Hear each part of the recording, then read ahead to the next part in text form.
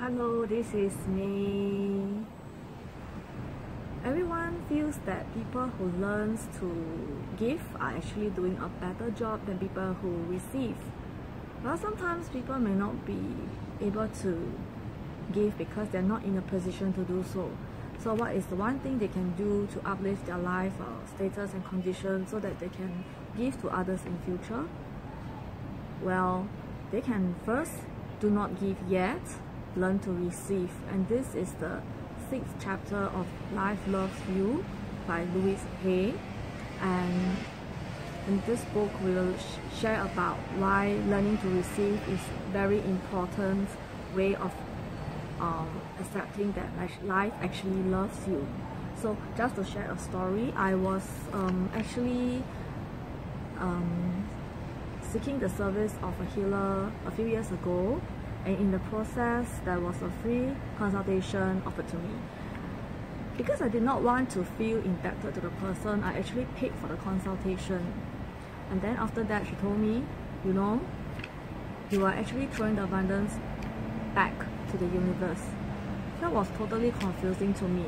I'm just compensating the time spent with me to the person, and that was actually taken as a way of a fear. So I don't really understand what's going on. So now I understand it a little bit better, because there are 3 things we need to know.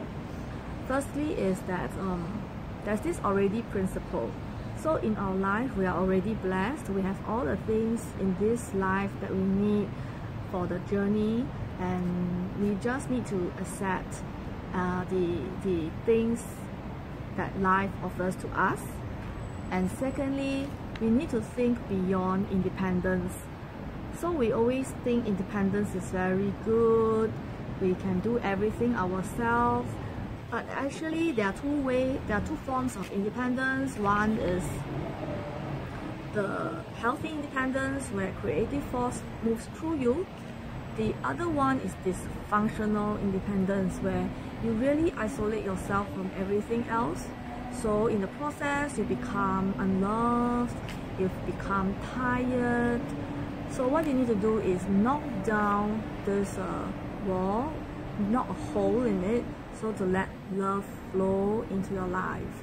So there are many doors that you can open. You can open door to wisdom, to healing, to financial security, and all that. Okay, the third thing is actually being at the receiving end is letting go of a form of struggle. So when we are being receptive, we are actually affirming that, you know, life actually loves us. It's a very good form of psychotherapy, where it actually dissolves barriers to love. And when we do that, they break down resistance to things like healing. It breaks down things to financial insecurities and all that. So it helps us to be present, and so we must always know the universe provides, but we must be in the mode to receive this. So the spiritual practice for this chapter is that you do a form of journaling, that's writing down. The question to ask is one way life loves me right now is. So you fill in the blank, you give 10 responses to this statement, and you do 15 minutes a day for 7 days. So with this, you look at the list that you have created, and you let the fact sink in that life loves you. So I like to end this video with a quote. When the student is ready, the teacher appears, and when the receiver is ready, the gift appears. Hope you get some value out of the video. Thank you. I'll see you in my next video.